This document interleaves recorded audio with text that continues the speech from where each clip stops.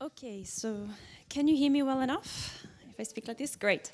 So my name is Belinda. Please call me Belinda if you see me. I'm going to talk today about reducing Dynamin 2 as a potential therapy for myotubular and central nuclear myopathies. So I'm going to talk about the research behind this approach. So if you don't know me, as I said, I'm Belinda. I come from Australia, but I've been in France for the past 10 years. I came to France in 2008 to join Jocelyn Laporte's team. So I am Australian, but in the World Cup now I'm supporting France tomorrow to see if we win. Especially since Australia got kicked out fairly early, so that's over. So I think Johan already gave us a nice introduction to the way the Jocelyn Laporte's team works at the IGBMC, where there's a large amount of research going on. So there is one part that Johan manages, which is looking into the molecular diagnosis. So this just means finding the gene, finding new genes that are causing congenital myopathies. And then there's a part really focusing on trying to understand what's happening. So using either cells in a dish or using animal models, trying to understand why this mutation causes a disease. And then my part has been focusing on trying to develop therapeutic approaches. So we use these mouse models that are generated, use these mice that have a myopathic phenotype, and trying to test therapies to see if they can work. And so as part of this work in reducing Dynamin 2, the company called DynaCure was created late in 2016. And so I'm lucky enough now to move across to work in the research lab at DynaCure. So here you have the team members, at least at the management level of DynaCure. And what you can see is there's several people attending this meeting. So I'm here. I'm happy to talk to you about everything that is to do with research. We have Chris Freitag, that's up in the back with glasses on his head, that's just recently joined as of the 1st of July, and he's the Chief Medical Officer. So he's the person in charge of taking this towards the clinic and having the first clinical trials hopefully planned for next year. And he's happy to speak to you at any stage throughout this meeting if you see him, and he will be giving a talk tomorrow morning to let you know what's happening at DynaCure and moving towards the clinical trials.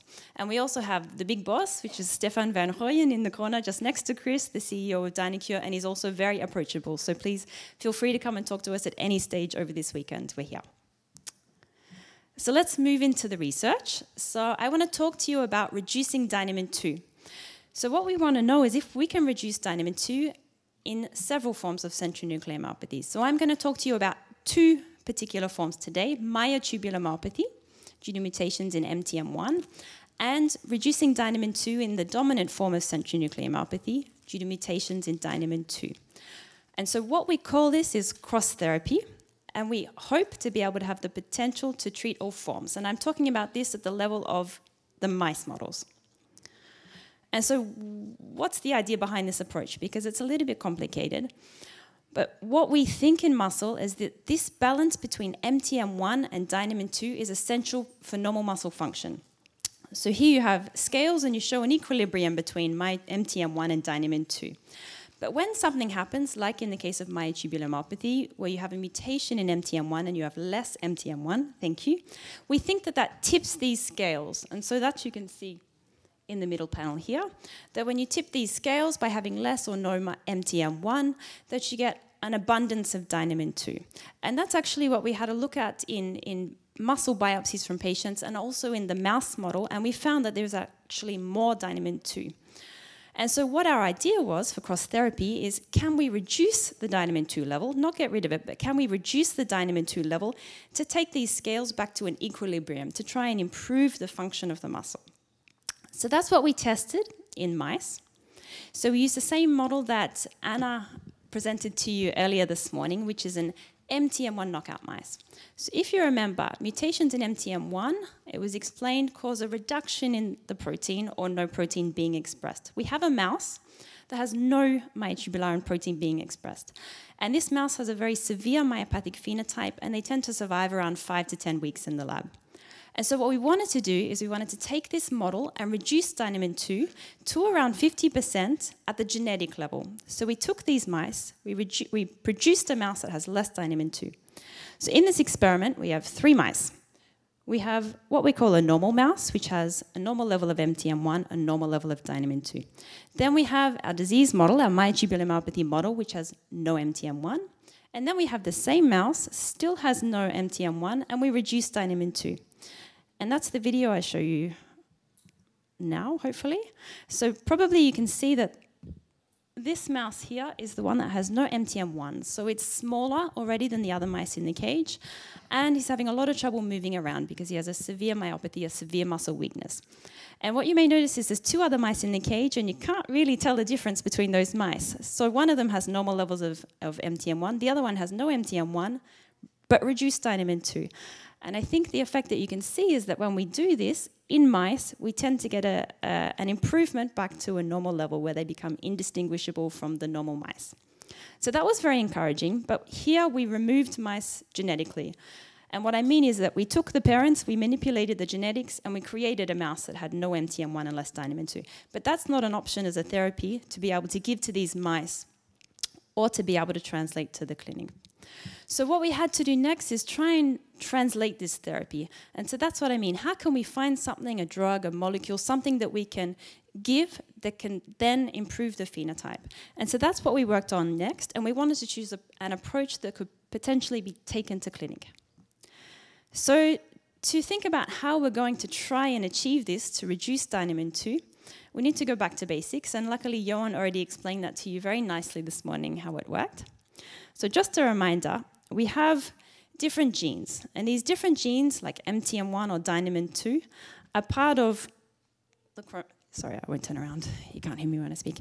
Are part of the chromosome. So we have many, many genes in the body. And these genes carry the information to make a protein. So you could say that Dynamin 2, the gene, is like the manual to build a car. It has the instructions on how to do it.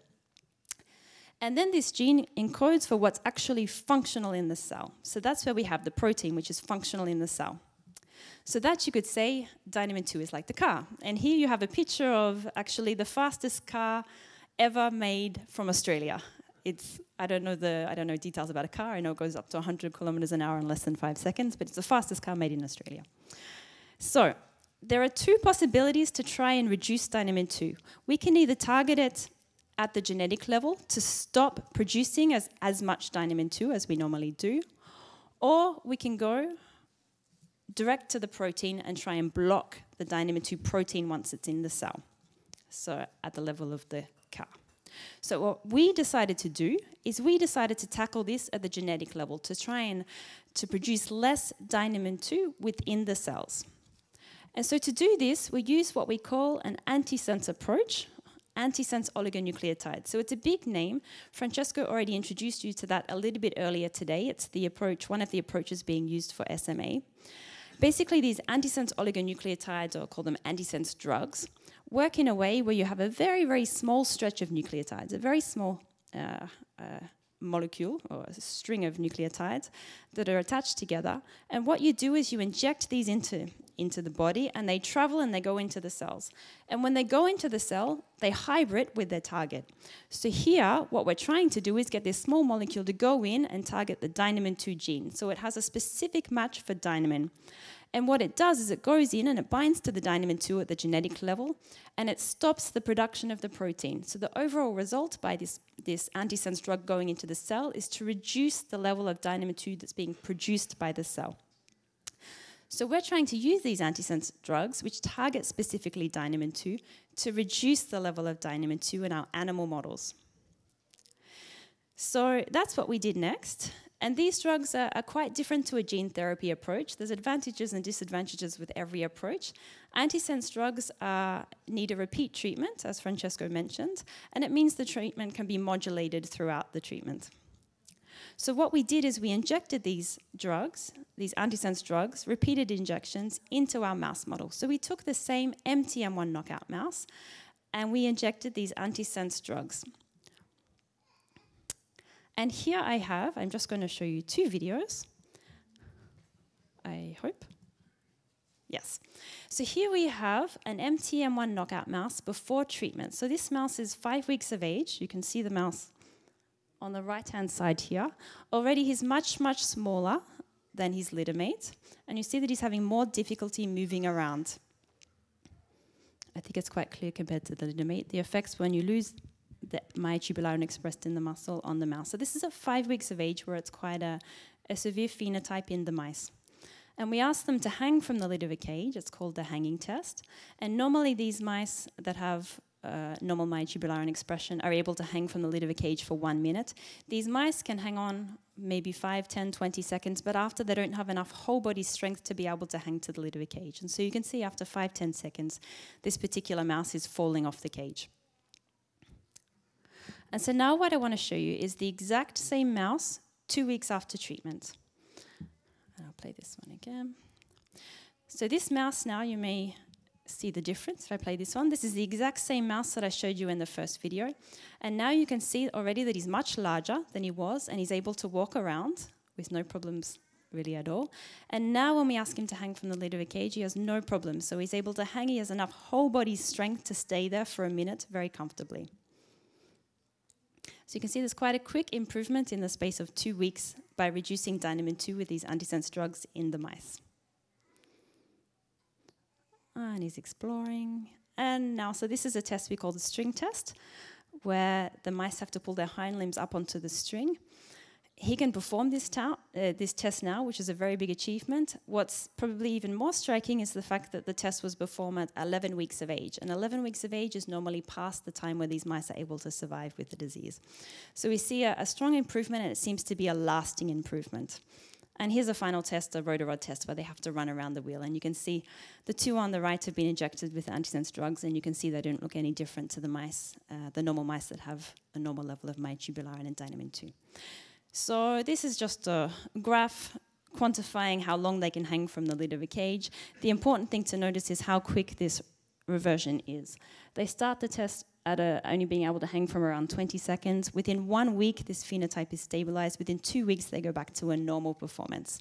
So it's quite a quick response in the mice. And it's reverting the phenotype that we see in this mice, which is quite important.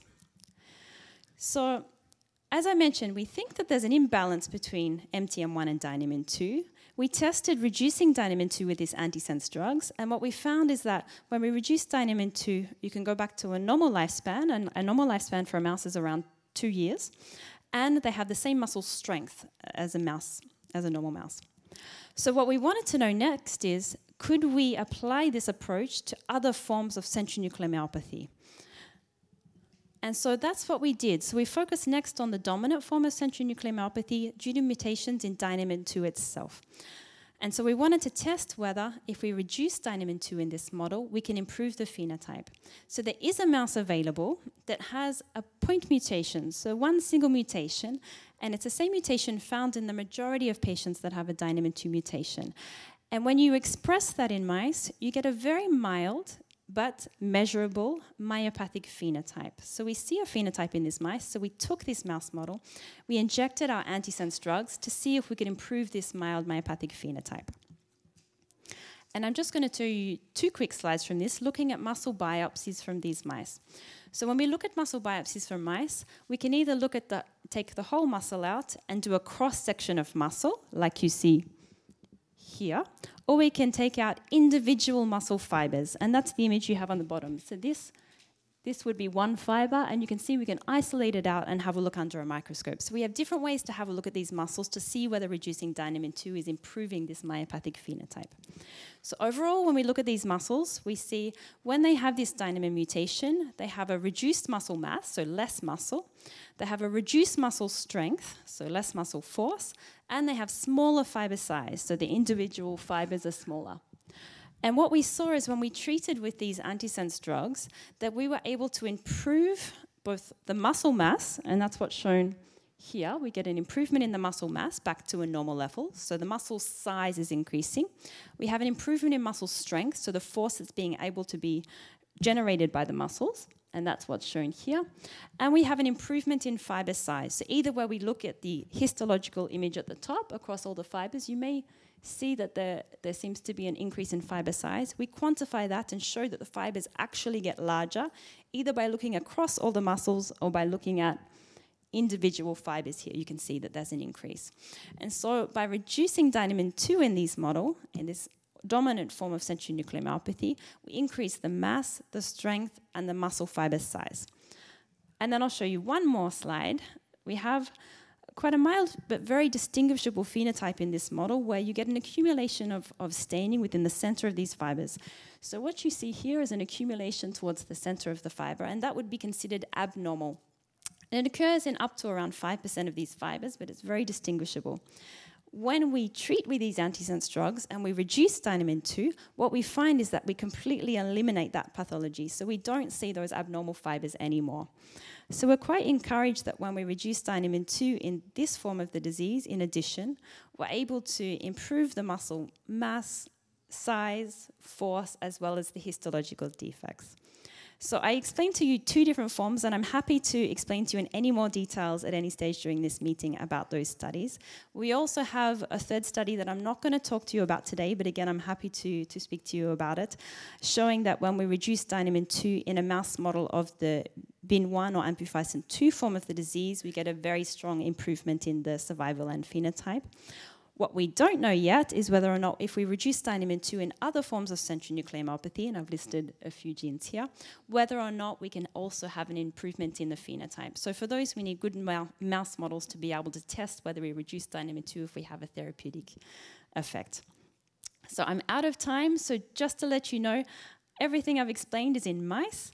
And as I mentioned, Chris is the CMO for DynaQ. He's in charge of trying to move this towards clinics. So he'll present to you tomorrow how we're taking this approach and we're moving it towards clinical trials. And thank you to all the teams involved, and one big final thank you to Myotubular Trust that has been involved in funding part of this approach from the very beginning, and we're very lucky as researchers to have the Myotubular Trust funding specifically research on this topic, and I think it's shown how important it is by how many therapeutic approaches now are being developed in labs, in academic labs, in mouse models, and are now moving towards the clinic. So a big thank you to Myotubular Trust. And Valentino, I didn't get to speak about her results, but we have a fantastic PhD student that's funded by Myotubular Trust too. So thank you.